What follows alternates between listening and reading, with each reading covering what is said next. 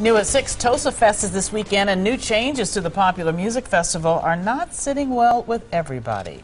Some people say those changes could keep younger people from enjoying the event. But officials argue it's about safety. Julia Fellow is live in Wauwatosa with more. Julia.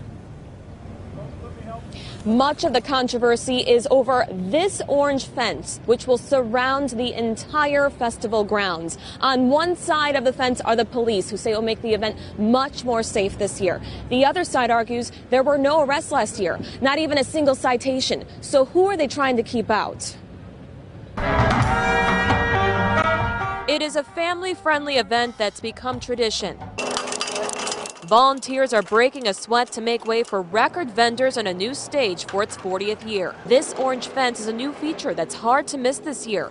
It was suggested by police to control the crowds of teens. It's when you put them in a group together, you get a group mentality and kind of fuels the fire when they see each other and how each other act out. You'll also be greeted with another change at the entrance. Children and adults will have to wear color-coded wristbands, and any child without an adult after 3 p.m. will have to leave. It appears to be there's folks who agree with the concept, and there's an equal number of folks who don't seem to agree with the concept. Anyone who comes in has to show their ID, which does not sit well with this business owner. It's going to make it a little inconvenient for me when I come to work tomorrow.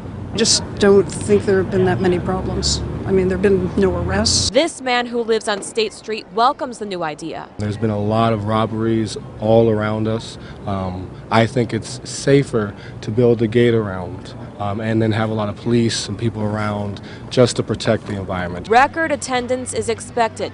Leaders with the festival hope it will make families feel safer rather than scared. It just got underway. Many people are already getting banded with their wrists, and many people are very excited about it happening. Last year, TosaFest raised $16,000 for local charities. They hope you will come out this year to help double that number. Reporting live in Wauwatosa, Julia Fellow, today's TMJ4. Well, let's hope everybody is safe again. Thank you, Julia.